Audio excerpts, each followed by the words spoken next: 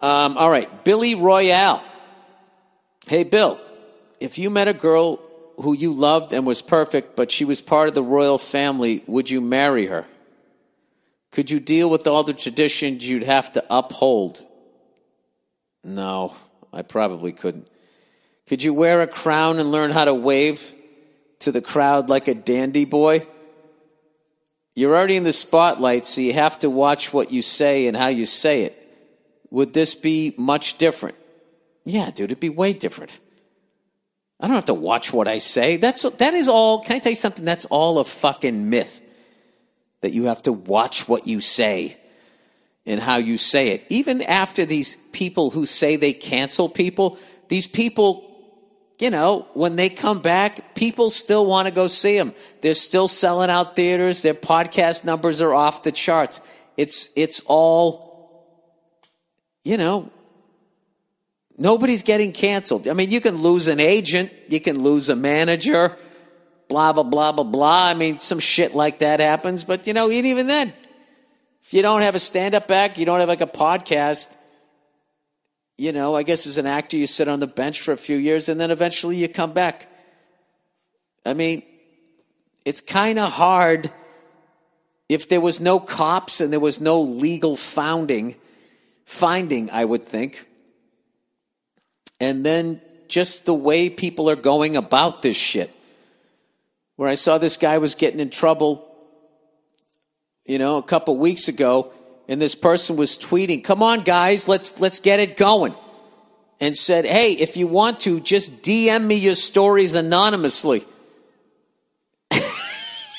It's like, so I could just DM you a story?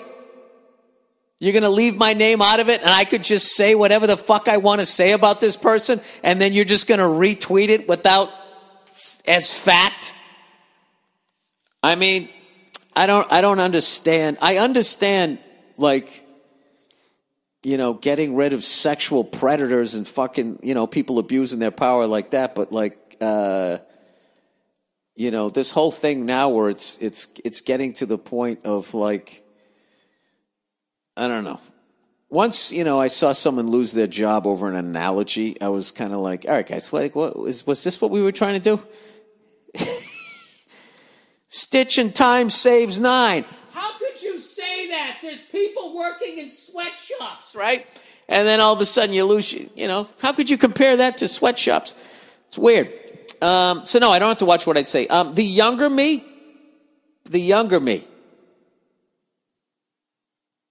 would have done that. But eventually, the real me would have come out and it wouldn't have lasted. The younger me would have done all the things you just said, short of marrying her, because I think my friends would have teased me so much and I'd have such a need to be liked that I would probably break it off. But when the younger me, I wouldn't have done any of that. I don't know how to do this. A long time ago, I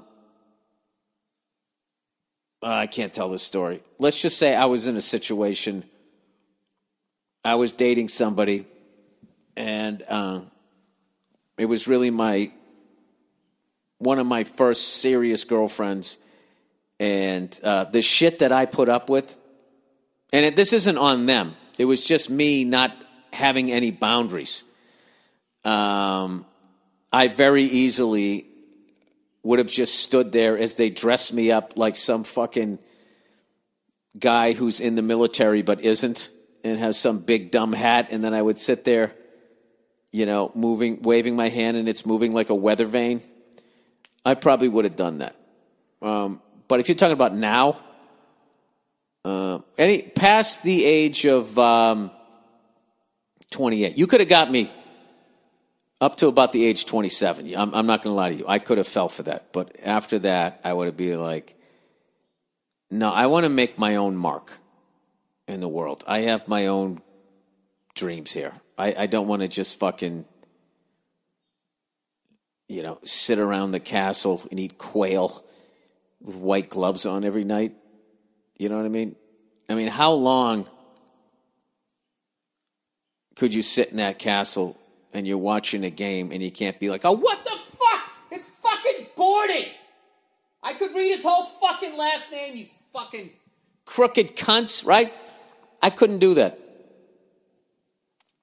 Or maybe you can. I don't know. And then you know what? The whole time you're in there, you're not going to feel like you want it. You're not going to feel totally respected. The old broad there, the oldest one, she knows she's just going to be blowing you off the whole time. Like, well, you don't have royal blood. You know? You downloaded their album. But yeah, they wouldn't respect you. And at some point, you're just going to be sitting there thinking, what makes this pruned up old fucking twat better than me? Because she was born into this shit? She didn't fight for this. This already existed, and they just gave it to her. The fuck is she giving? I had a fucking paper route since the third grade, you know? This is when you're drinking some fucking 60-year-old cognac. Not cognac. Is it cognac? Yeah, whatever the fuck that shit is. But I tell you what I wouldn't do. I wouldn't make her leave. I wouldn't do that. First of all, she wouldn't. Women like stuff too much.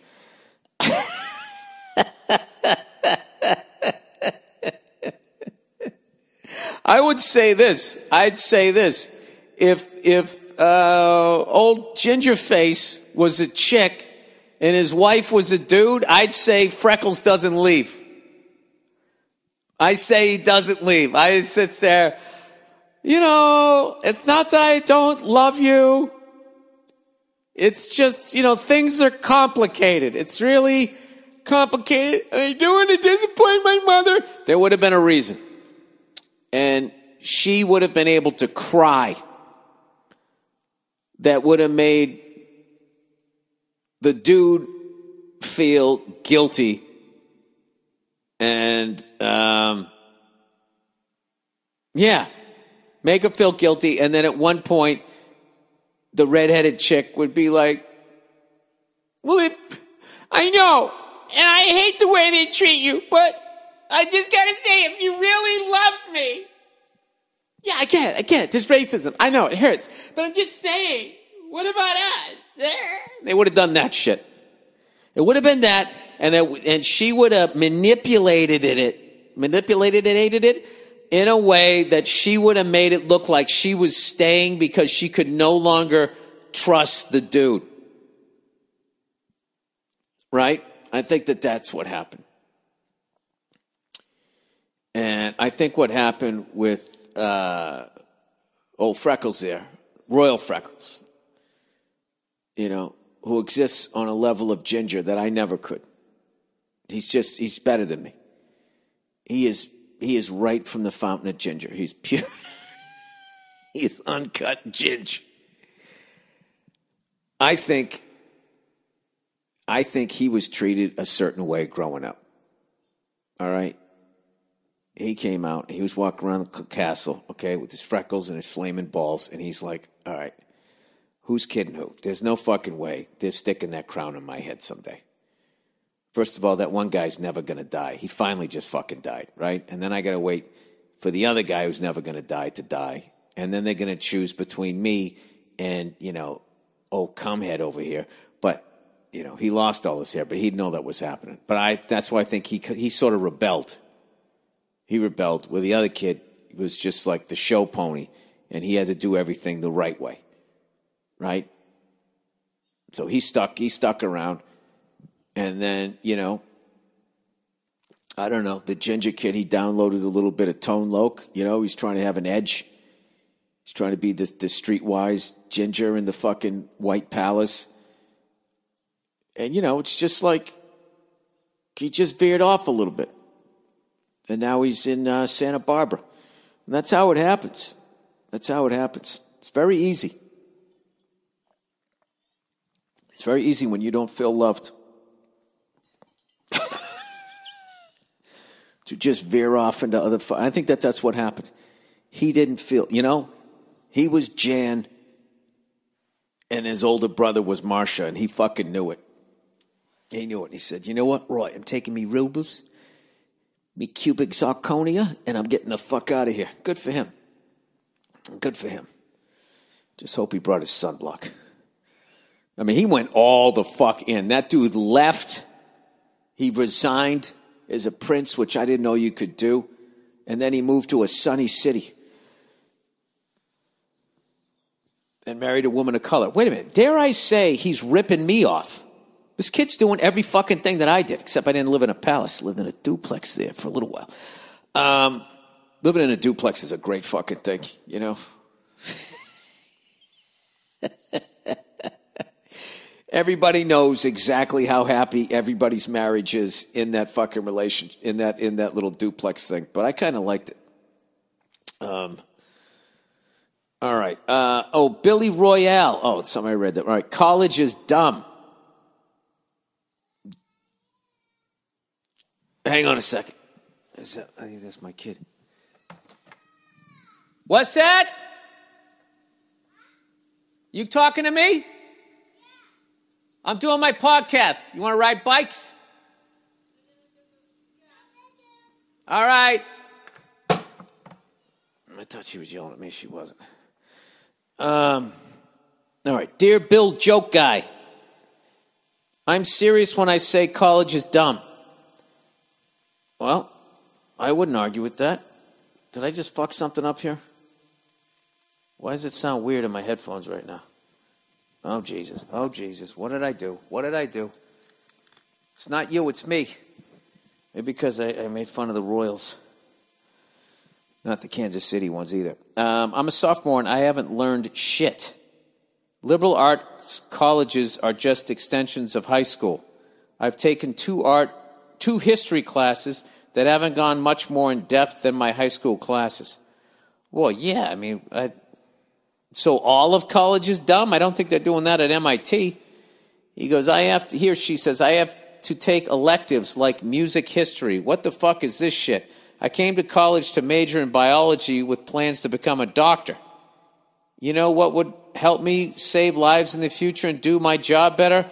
Not filling my head with bullshit like, why did ragtime jazz evolve to Mississippi blues? This would be interesting if I was watching a free documentary, but it's infuriating paying $25,000 a year for this.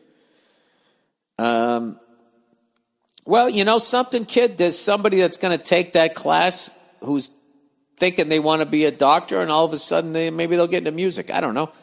The college system is a waste of time and money, and it's wildly inefficient.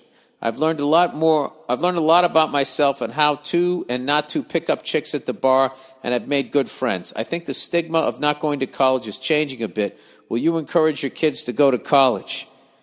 Depends on what they want to do. I don't know. That's a long way off. But I thought you were going to say other things about why you thought college was stupid. I think going to a big, expensive college is stupid. Obviously, if you want to be a doctor, I think you need a little bit of training. It's not like you can go on YouTube and figure out how to do that shit. I think the major, or what'd you say you wanted to do? Major in biology with plans to become a doctor. Yeah, I mean, that's something you have to go to school for. It's not like, I'm kind of thinking of starting my own business. I don't know, blah, blah, blah. You can always take a couple of business courses at like a cheap school. I mean, a spreadsheet is a spreadsheet. Okay? The principles of business are the same. I watched that documentary about those rich people having their kid's head cut and pasted onto an athlete's head so they could get into a fucking school. They were talking about prestigious colleges, and that the initial definition, it's a French word, and the initial definition of it meant deceit. A prestigious college, it's, I think you go to those colleges because you get to fucking, your college roommate is Bill Gates Jr. But other than that, 1 + 1 = 2 in a fucking state school versus an Ivy League school. And what I found the keys to being successful is you really have to, you got to surround yourself with positive, supportive people, which is hilarious because I spent like 8 years at the Comedy Cellar. And so much of it comes down to, like, it really comes down to you. You could have a Harvard degree, you could have could go to Quincy Junior College, right? Just picking where I grew up, the most prestigious versus the one that everybody or Bunker Hill Community College. It really doesn't make a difference. Like, nobody gives a fuck about that piece of paper when they're getting into business with you. If you have a business idea, like if you ever watch Shark Tank, none of them are ever saying, where did you go to college? They just like, what is your idea? How much you in for? How much have you sold? Where do you see this? Whatever the fuck they ask. That's all they're asking. So, but there's other things like, becoming a doctor and stuff. I mean, you need to get your training. So I would actually think that, like, you're one of the few people that's going to college and amassing all of this. I still don't think it should cost as much as it does, though. I don't know. I kind of talked all around all of that shit. But I always felt like the way to go, like if you wanted to go to a very prestigious school, is to transfer in after 2 years. To your freshman and sophomore year somewhere else, transfer in, and then you're still going to get the big prestigious degree for half the money. Seems like the better way to go. But if your parents have money and they can get you into some big-ass school and they got a great football program, you can get drunk and act like a fucking idiot for 4 years. I mean, that's also fun, too. You got your whole life to work, right? Why start now? All right, girlfriend wants us to move to Hollywood. Hey, Billy Butterbean. I'm a 26-year-old guy, and my 24-year-old girlfriend of 4.5 years has decided she wants to chase her childhood passion of acting.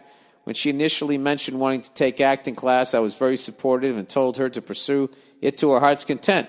Well, a couple weeks ago, she decided the acting school she wanted to go to was the fucking American Academy of Dramatic Arts in Hollywood. I tell her to apply, being the caring fucking bozo I am, and she gets in. Of course she did.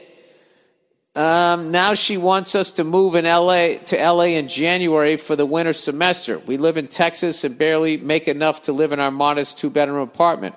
When I explained to her how expensive LA is and that we do not have jobs there and that we would have to leave behind a lot of our 2 bedrooms worth of furniture to live in a small shitty apartment, she says I care too much about money and material possessions and that she is so disappointed I can't be excited to go on this adventure with her. Yeah, imagine if the tables were turned. Would she want to go on this adventure and leave that L-shaped couch? Keep in mind, we were long distance from 2018 to 2020 when she moved back to our state. I took a second job so we could afford a 2-bedroom that she begged for.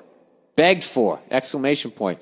Now I am the bad guy for saying I do not want to downsize to a smaller place in fucking Hollywood. I love this girl. She's a sweet and lovely lady. Isn't that amazing? After all that shit that she's doing to you still, I mean, unreal. I intend on marrying her, but how can I tell her she's out of her mind and that trying to move to Hollywood to become an actress is a fucking fairy tale dream? Any help you or the lovely Nia is much appreciated. Thanks, and go fuck yourself. No, moving to Hollywood and becoming an actress is not a fairy tale dream. It happens all the time. So my question is do you really believe that she can do this shit? Or are you just saying, yeah, whatever you want to do because you're just being a good guy? And now it became real, and now you're going to say, like, your dream isn't going to come true. You don't want to do that to her. But also, she's looking out for herself here, and you have to look out for yourself. You're both single. You're not married to each other. You're just boyfriend, girlfriend. So you have to make the decision, do I love this person enough to leave the comfort and the space of Texas, not to mention the Texas mentality, to come out to Hollywood to hear the inverse of what you think about a lot of things and how you see the world. And, what about you? What about your dream? I think this is a time to be selfish. In that you have to figure out what you want. This is one of these things. You're not being She's going after what she wants, and she doesn't give a fuck about dragging you out there. She doesn't give a fuck about the quality of life that you're going to live while she's there. She doesn't give a shit. She's got her eye on the prize, and she wants to go get this shit, which there's nothing wrong with that. So what you got to do, you almost got to be the chick here. You got to be like, well, what's in it for me? You got to put a ring on my finger if I'm going to go out. That's what they do. But she wins that too. If so, I don't know. I don't know, man. Can't you just find some chick that likes to line dance and driving the fucking rubbing your dick in a fucking Chevy Silverado as you drive down the street, listening to Travis Tritt? I mean, there's got to be a million of those out there, right? Why don't you just do that? Why don't you just say, listen, you know what? I think we had a great run. I don't want to move out there. I don't want to ruin your fucking dream. But my dream is not to, live in L.A. and, watch somebody else's dream come true. My dream's to stay right here in Texas, right? Give myself a spread north of Dallas. Have a woman that can make me some chicken and biscuits. Listening to country music. What would you do? You had to give your life for freedom. What would you do? Yeah, you got to figure out what you want here, buddy.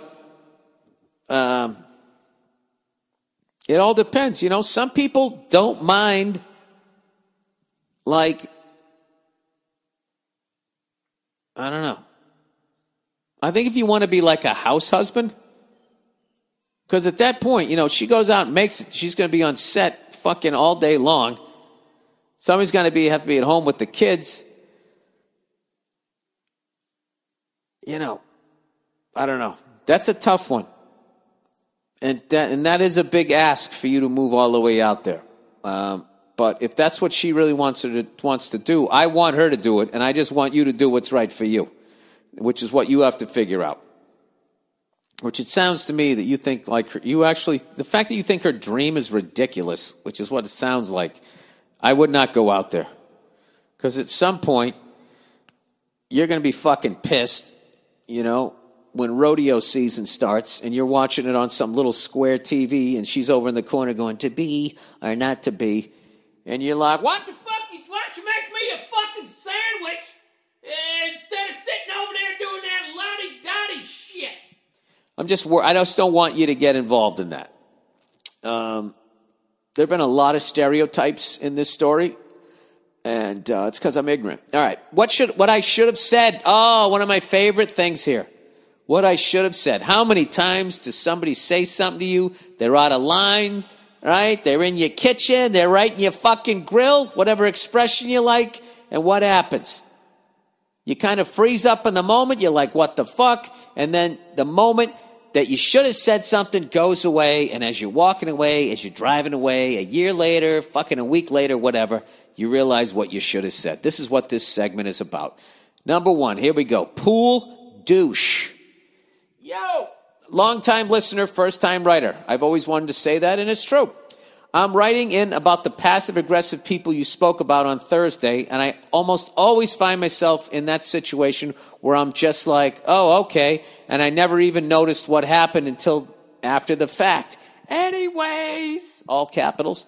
I was at my local YMCA taking a swim in the pool, and this dad and his kid comes in. The kid looks about 15, 16-ish, and almost immediately the lifeguard asks the kid to help him set up the floating lane divider thingy. I was watching them out of curiosity because I never saw it done before. When they got done, the kid sees me looking and squares up a little bit and says, is there a problem here? Confused, I kind of just went, oh no, I was just watching you guys hook the thing up. I've never seen it done before. Then he goes, oh, okay, with a that's what I thought tone. Ooh. Oh, an attitude. Oh. That reminds, something, I know that feeling. And I think the Beatles wrote a song about it. Boy, you're gonna carry that weight a long time. That's gonna stay with you. I continued to swim for a good couple of minutes before getting out to go hit the showers, and it wasn't until then that I picked up on what happened. I was literally in the shower naked, jumping up and down in anger, saying how much I would fuck that kid up. I wanted to drown his little ass and send his body floating back over to his dad. Oh my God, dude. Yep. Oh my God. Yeah, so much shit comes out when you're in the shower. Regret, things you should have said, shame. I don't know what it is about the shower. That's when I just start thinking over my life. I used to do a bit about that. You start trying to shout all the bad thoughts out of your head because they're embarrassing. You just start thinking like, ah! Is everything all right in there? I think I did that on one of my little fucking routines there. Anyway, that's really all. Love the podcast. Love the family. Stay happy. Stay safe and healthy. And I'll see your bald ass in Bethlehem. Bethlehem, where is that? Is that in Israel? Or is that Jerusalem? Does Bethlehem still exist? Yeah, Jesus. Bethlehem City. Well, there's one in Pennsylvania. Is there one in Israel? Anything is biblical. I just say Israel. There is. Oh, Jesus. The control of Bethlehem passed from the Ottomans to the British. At the end of World War I, Bethlehem came under Jordanian rule during the 1948 Arab-Israeli War. All right. Well, there you go. All right. We conveniently spoke around a number of groups in that little description. Shopping cart douche. All right. Hey, Billy, something insulting that starts with B. No, don't tap out like that. I still love Billy Babushka. Got one of those stories about wishing I had said something for you. I was 18 or 19 as working as a shopping cart wrangler at the only supermarket in town. I'm sweating my sack off. Sweating my sack off during the pre-4th of July rush to keep up with the flood of people coming in and out. I'm stepping out onto the sidewalk to get more when a guy in his mid-40s walking into the store asks me to grab a shopping cart for him. They're all of 6 feet from where he's standing. I say no problem in my best customer service voice and turn around to grab one and hear him say, I think you mean yes, sir. Because no problem makes it sound like I'm inconveniencing you. Oh, God. Who raised that person?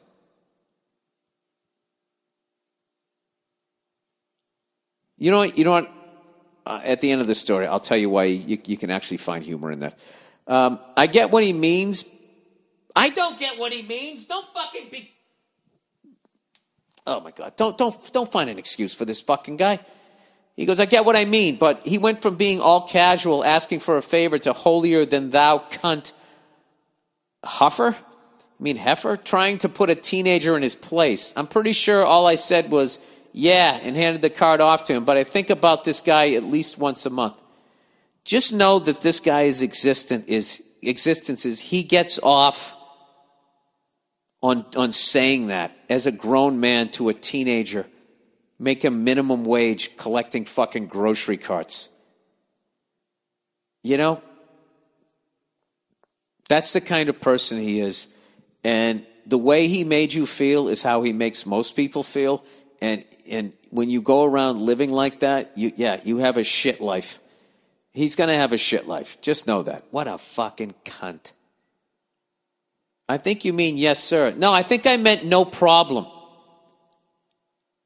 I think I meant I might shove this up your fucking ass. Now I'm upset with this fucking guy. Oh, God. You know what? This should be like a superhero for that type of a moment. That just flies in and just says what you want to say so you can't get fired, or punches him in the face and you can't. I wrote a sketch about that. About a superhero that comes in when you want to punch somebody in the face, but either you can't beat him up or you're going to go to jail. And this superhero would come in. He was called the Dropper. And someone would just be a fucking asshole to you, man or woman. And this fucking dude would come in with this cape and just blast him right in the face. And before you could thank him, he'd fly away. That would have been a perfect job right there for the Dropper. Think you mean yes, sir, because no problem means it sounds like I'm inconveniencing you. Bam! Thank you, Mass Man. All right, Bill Burr Show. Hey, Bill, I have a great what I should have said moment that actually took place at one of your shows. Center in the Square, Kitchener, Ontario. I was with a few friends. Oh, man, I always have a great time in Ontario.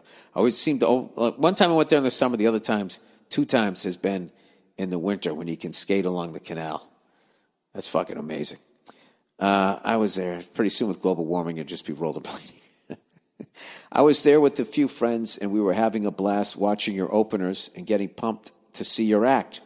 Right before you came on, some drunk asshole sits a few seats down from us and proceeds to start talking through the entire show. He was responding to things you were saying as if he thought he was having a one-on-one conversation with you, generally just being annoying.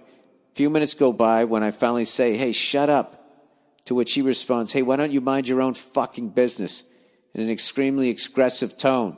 I was too stunned to respond in the moment, and he went on talking through the rest of the show. That's interesting to me that you had the balls to say, hey, shut up, and then you kind of retreated. I've been there too. Sometimes this moment pops into my head, and I think about what I should have said. Maybe something like, I paid X amount of dollars to see this show, so it is my fucking business, or something to that effect. What do you think? You know what most of these are? It's just you're raised right and you have too much to lose. Someone who comes in that fucking drunk and acts like that much of a douche, they don't care about just starting swinging on somebody and going to jail and having a court case and all of that type of shit. And the reality is, so many people have these stories because you're a fucking adult and you can't walk around. Certainly as a man, you just can't walk around saying everything that you're thinking because you can get the shit kicked out of you. I don't know how it works with women. I don't know how their deal is. I mean, if you base all of them on the Real Housewives, which is not fair, they pretty much say whatever the fuck they think, no matter how mean the shit is. I don't know. Is that why they outlive us? Not because I say they're nagging us to death. Maybe it's because they just fucking say everything it's a two-way street. You know what I mean? I don't know. Don't listen to me. Don't listen to me. But you shouldn't say these things. You should have a lot of what I should have said. I fortunately don't have a lot of those with my wife. I kind of say, what I have with my wife is I wish I should have said it this way, which is a good thing, because saying things another way, usually that first way you want to say it when you're pissed it's never going to come out good. Because it's usually prefaced with, well, I'll tell you why, you fucking asshole. And at that point, nobody's listening. It's like you have to somehow master your emotions and just be like, I don't know, I'm telling a story right now on stage about this great argument I got into with my wife, where she was right, and I acknowledged that she was right, and then I wanted her to do me a favor, and it's a long fucking convoluted fucking thing here. I don't even know if that's the right word. But I said something in the middle of that argument that kind of changed things in a great way in that argument and the last 10 days of my life. And to hear that story, you're going to have to come out to Vegas.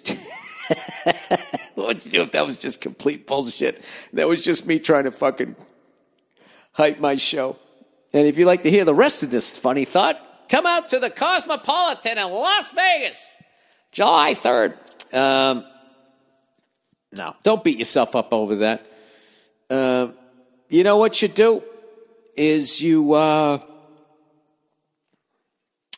What's great about becoming a comedian is then you can immediately go on stage and you tell that story, and then you get something out of it. You get a laugh out of it. You get other comics saying, "Hey, it's a great new story" or a joke, and then you also get to say the thing that you wished you said. Then, if you're smart enough as a comic, you fucking say everything you just said and talk about how much it bugs you and how you're going to think about it for years or whatever. And that's the thing that everybody relates to. And then that's what, you get that great laugh that's beyond just laughing. They're laughing because they relate and they know what you're talking about. So anyway, what a fucking dick, man. I'm not going to lie to you. I have to walk that last one off a little bit. What a douche. Who says that? I think you mean yes, sir. I mean, does that even sound like something that a person would even say in that moment? Doesn't that, to me, that sounds like, like a bad movie where they're showing where they're overly writing a character. Like, this person's a dick just for the sake of being a dick. Like, there's no backstory. Like, this guy's an asshole. This guy is nice. When you're watching a terrible movie, there's no layers to anything. They're not even people. They're just they're adjectives. Asshole, hero, hottie, right? Fuck. Listen, I'm just babbling about this fucking guy. You know what, buddy? You don't need that because I'm going to carry that weight a long time. All right, that is it. That is the podcast. Congratulations to the Islanders. Let's go Bolts, man. I want to see a 7-game series because I am emotionally not tied to this shit anymore. And I know Islander fans and Tampa fans don't want 7 games because they don't want to die 1,000 deaths, but I don't give a fuck because I'm out. I just want my entertainment, and, I'm rooting for the Vegas Knights. I think